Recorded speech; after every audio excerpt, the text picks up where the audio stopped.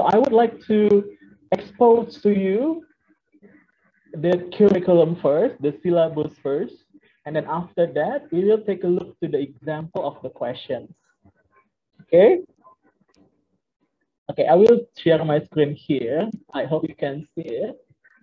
So based on our national curriculum, okay, berdasarkan curriculum nasional kita, yang ini panduan kita juga, you will find this kind of questions. Yeah. But first of all, I believe that all of you can do it. Ya, saya percaya bahwa pasti nanti kalian bisa memahami ini, because you have learned this in your previous classes. Oke, okay? Apa yang diungkapkan di sini sudah you pelajari di kelas-kelas yang sebelumnya. Okay, so let's take a look. So there will be the listening test, okay, sesuai standar yang diberikan oleh pemerintah, ya, as the standard from our national government. You will find the listening section or the listening task. Nanti akan ada soal listening, which is about 15 questions, okay?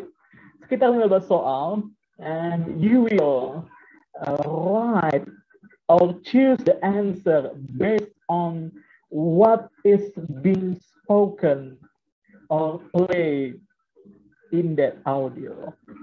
Ya, pastinya you akan memilih jawaban yang sesuai dengan apa yang diputarkan di audio tersebut. Ya, tentang apa sih, sir? What is it about? Ya, about this one. Congratulating and praising. Okay? This is about congratulating and praising someone. Okay?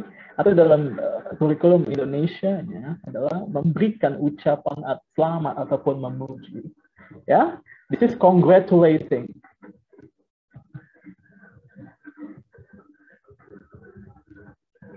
And praising someone. Okay? That is the first number and the first topic in the listening section. Ya, itu adalah nomor pertama dan topik pertama yang ada di bagian listening.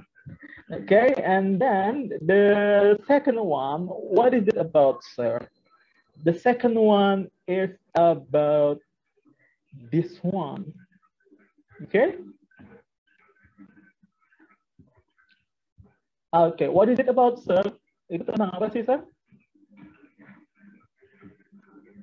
Offering and suggesting something.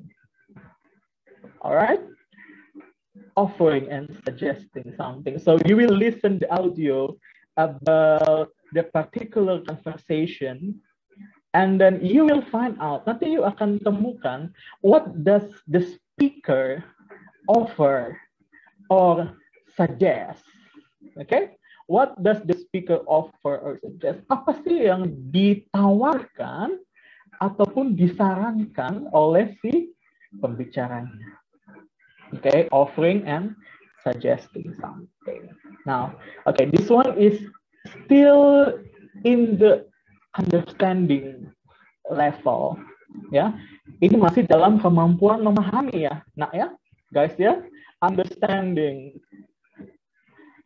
Different with the previous one, berbeda dengan sebelumnya, ini sudah ke aplikasi ya, application. So you will analyzing, you akan menganalisis kira-kira dia bicara apa sih dalam dialog itu. Oke, oke, seperti itu ya. It's still listening section, masih bagian listening.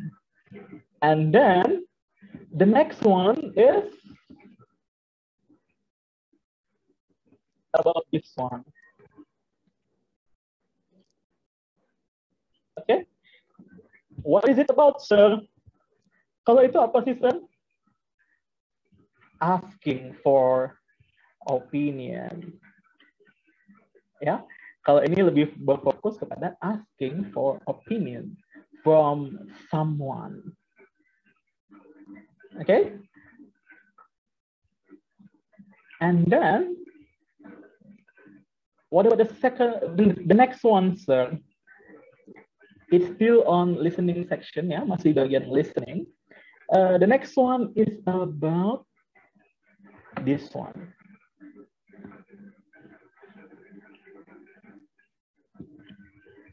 What is it about, sir? Itu tentang apa? Offering service. Okay? Offering service. All right, let's take a look at the next one.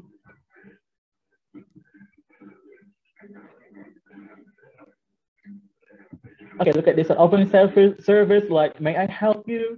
What can I do for you? What if I do this to you? Okay. Tadi kalau asking for opinion, this one ya. I think, I suppose, in my opinion. Okay. Itu contoh ekspresinya ya. Kita pasti nanti akan temukan ya. The example of the expressions. Okay. Tadi ini offer and suggesting something ya. You should do this, yeah, I can do this, and etc. Dan lain-lain. Next, what will we find in the listening section, sir? Apalagi yang akan kita temukan, sir?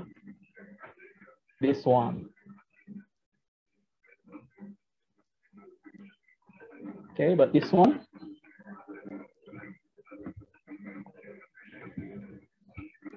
Okay, what is it about, sir? Giving instruction. Okay, giving instruction.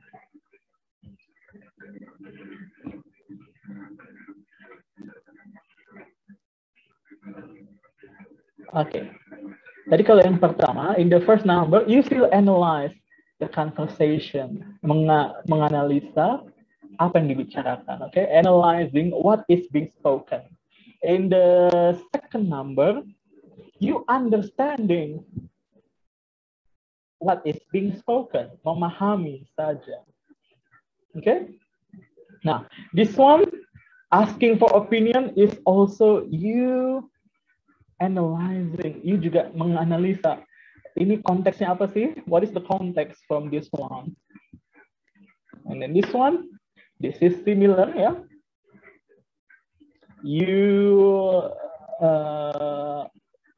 implement this one.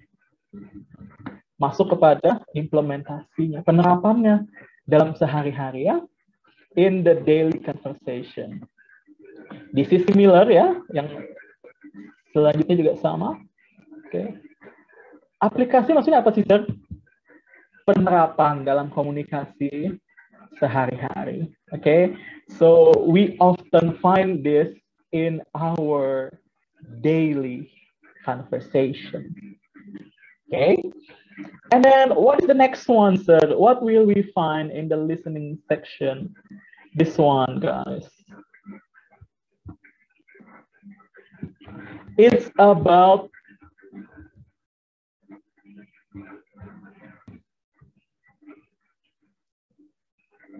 introducing yourself and introducing your family.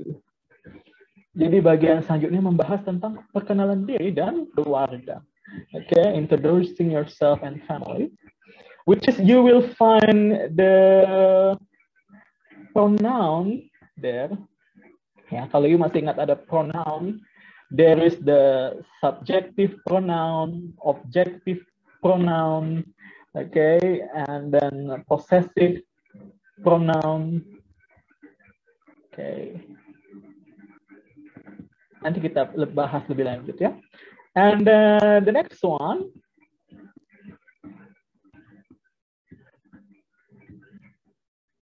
What is it about, sir? This one, yeah. Asking for opinion from someone.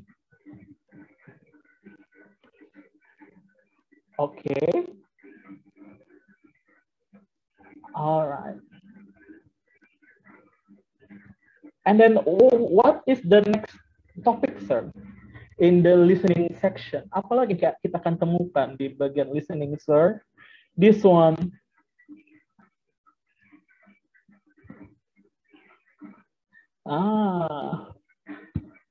Information about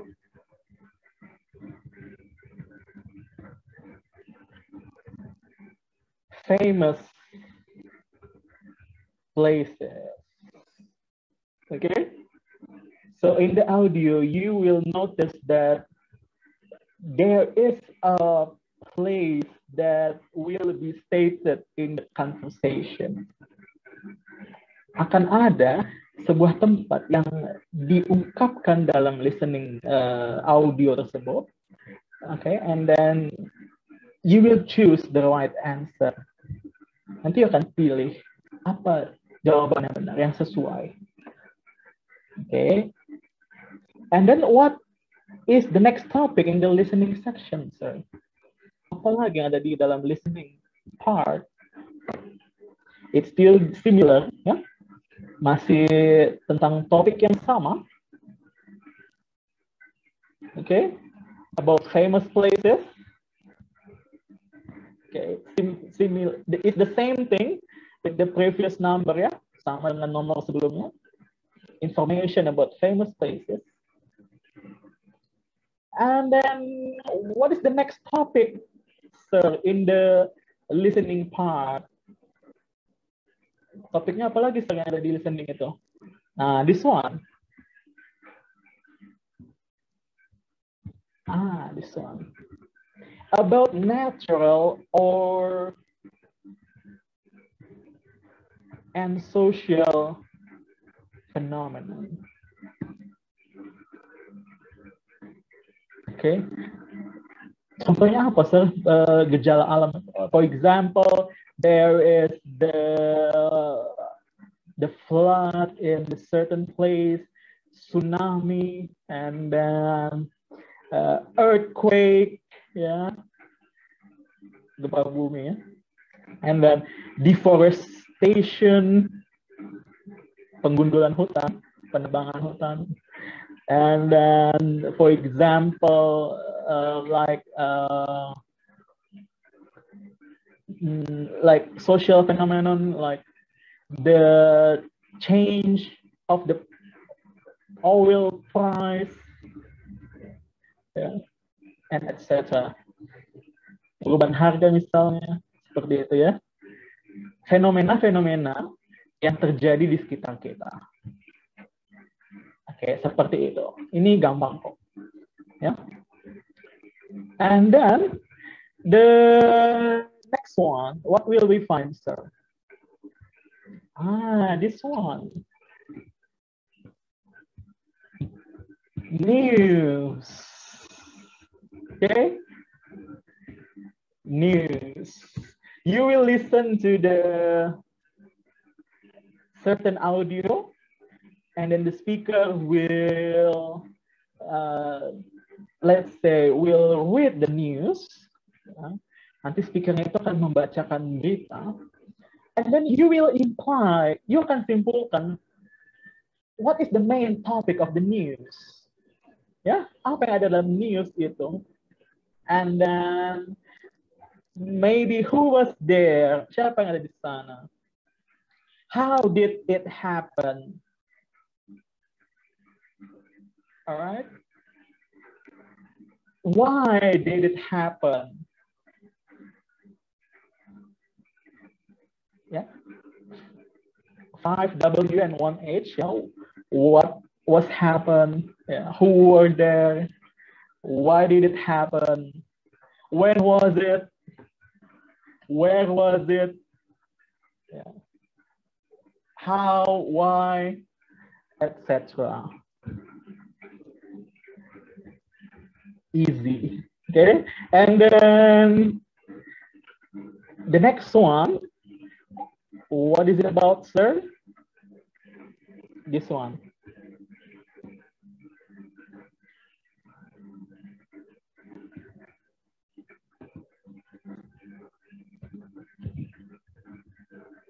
It's about the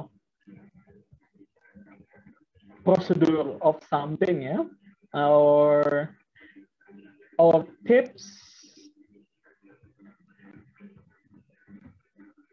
etc. Prosedur maksudnya apa, sir? The steps of you, or you can say like this, the steps that you can apply in doing something. Ya. Langkah-langkah ketika melakukan sesuatu apa? What is the first one? What is the second one? Third, next, lastly, the tips, and etc. Seperti itu. The next number, yeah, it's similar. It's still talking about the news. Ya, tadi tentang berita. What was there? Who were there? Why did it happen? When, where, how, and etc. Ah, yes. Okay, that's all. That is for the listening part. Itu untuk bagian yang listeningnya. Oke? Kita lihat lagi dari awal. Congratulating and praising. Okay? The first topic of listening section. Topik pertama ya dalam bagian listening. Offering and suggesting something.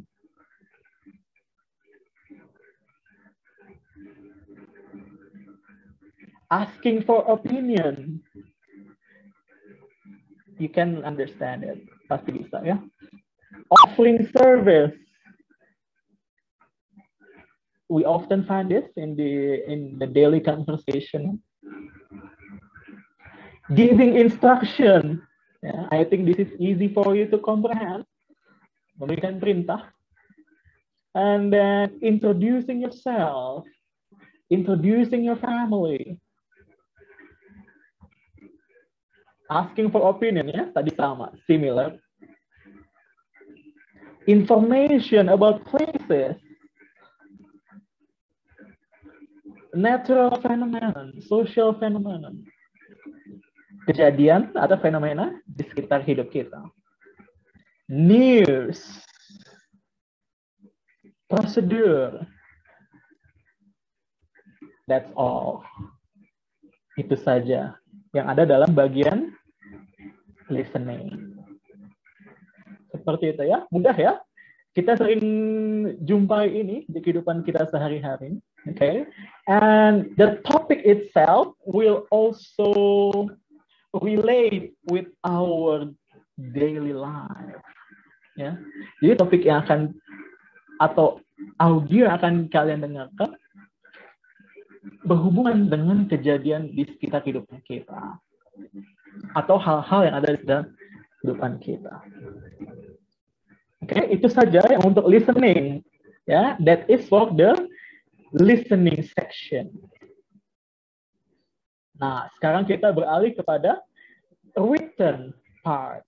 Okay, we will talk or we will take a look to the question in the written section. Yeah, written part. Di tes tertulis ada apa saja, sir? This one. Okay. Announcement. Alright. Pengumuman. Okay. So you will read the certain announcement and then you will answer what is announced and then the detail of the announcement and etc. Informasi-informasi yang ada dalam announcement tersebut. Ya. Teks pengumuman, okay. Announcement text. And then what is the next one, sir? This one. Yeah, this one is announcement. Ya. Tadi kalau ini announcement. Okay.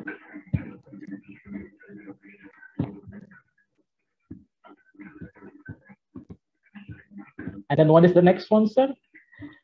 The lyric of the song. Okay.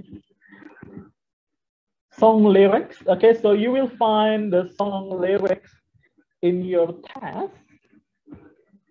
And then you will answer the question based on that lyrics.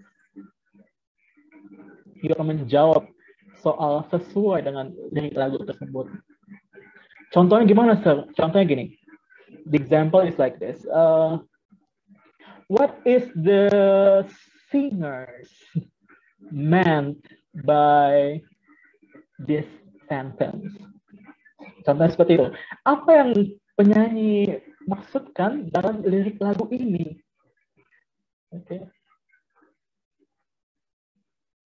So you will interpret the meaning of the lyrics. Okay? Menginterpretasikan apa makna di balik lirik lagu tersebut. Contohnya gini, apa yang dimaksud dengan I will love you for 1,000 years? Contoh kayak gitu ya. What does it mean by I love you for 1,000 years? Apa sih maksudnya mencintai kamu 1,000 tahun atau 1,000 years? Oh, it means, maka nanti ada pilihannya. It means that the speaker, oh, not speaker, the singer loves him forevermore. Seperti itu. Jadi artinya penyanyinya ini mencintai pasangannya selamanya. 1,000 years. Oke. Okay. Contoh-contoh seperti itu ya. You interpret the meaning of the song. Mengartikan makna lagunya itu apa sih? Gitu ya. Itu mudah. And then what is the next one, sir? Yang selanjutnya apa ya, sir ya? This one. Conditional sentence. Okay, guys. Conditional sentence. We have learned about this, ya. Kita sudah pernah belajar tentang ini.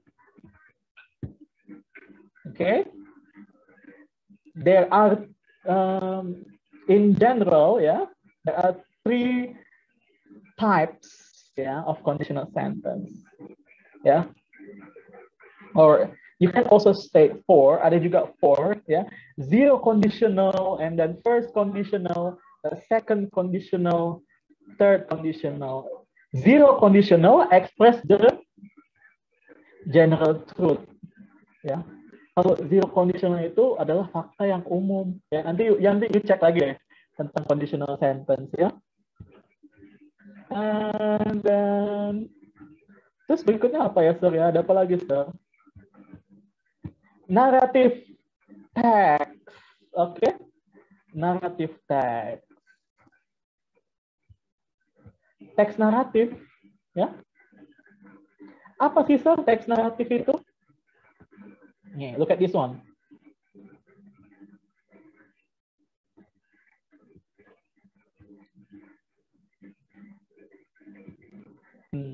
Narrative text. It's the story, ya. Narrative text. It could be about the legend or the fable, folklore.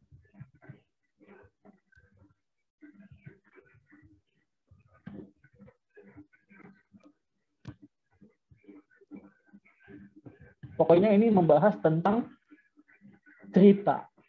Entah itu legend, history, ya, cerita rakyat, folklore, and etc. And then, what is the next one, sir?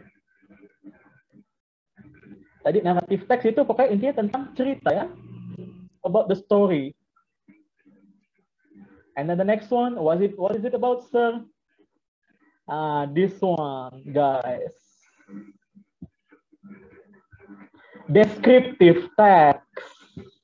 Okay? Descriptive text.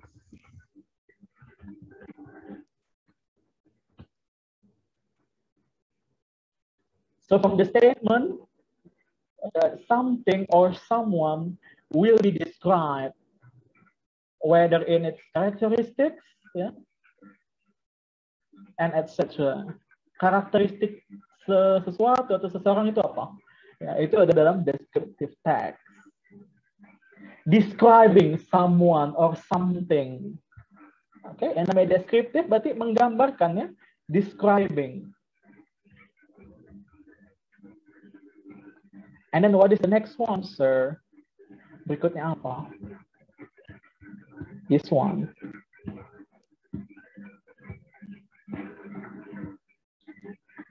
The next one is about this one. Apa itu, sir? Exposition text.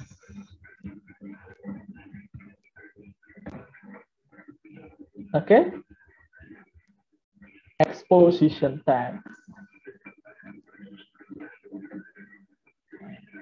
Nanti kita akan lihat. And then what is the next topic, sir? Exposition text itu apa sih, sir? So you will find the cause of something, ya, apa sih penyebab sesuatu terjadi, and then what is the result, what is the function, etc. Seperti itu. Okay. And then what will we find again, sir? This one, yeah. Let's say views. Views ini maksudnya apa, sir? Gini aja. Personal view. Personal view, or you can say the view from society. Oh, public view, yeah. Public opinion.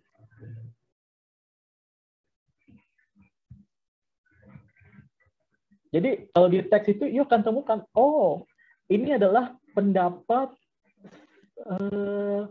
presiden ini. Oh, this one is the statement from this president or this prime minister.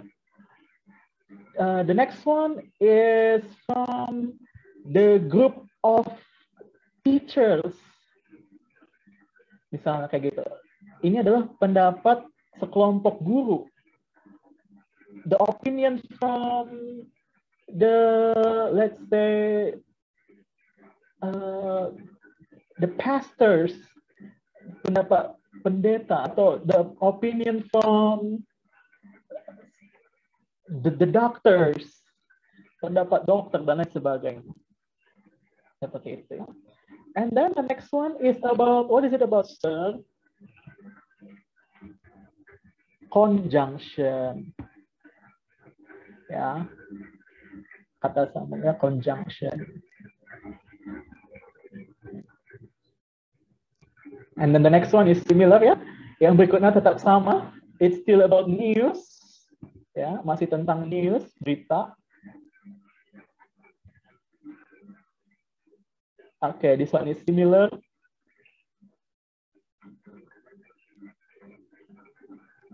Prosedur teks, ya. Tadi prosedur itu apa sih, sir? Langkah-langkah, oke? Okay? Dalam membuat sesuatu, oke? Okay? The steps in creating something that is included in the prosedur text. Ya, langkah-langkah itu ada dalam prosedur text. Oke. Okay. And then also the tips, dan juga tips. Oke. Okay.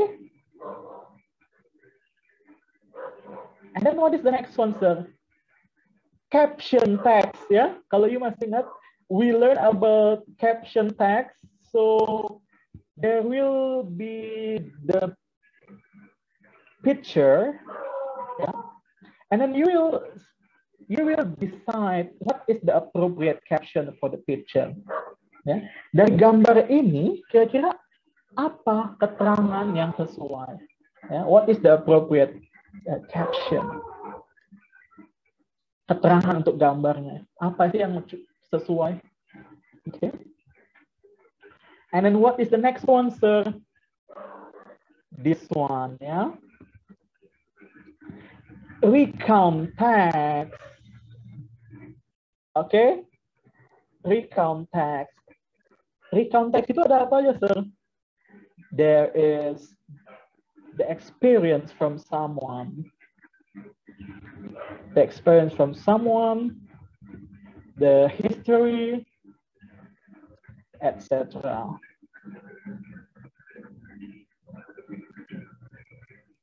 And then what is the next one, sir? This one. Invitation. Ini mudah sekali ya. Invitation. And then the next one, it's about this one. Kalau you masih ingat di semester 1 ya, kelas 12. It's about the job application letter. Ya, job application letter. What is the structure of it? Susunannya seperti apa? Okay. What is included in the opening part? Di opening part itu ada apa saja dan lain sebagainya, etc. And then this one, it's about the lyric song ya. Tadi masih sama tentang lyric song.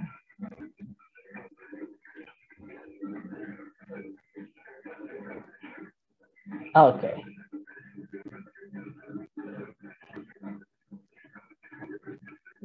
I think that's all, yeah.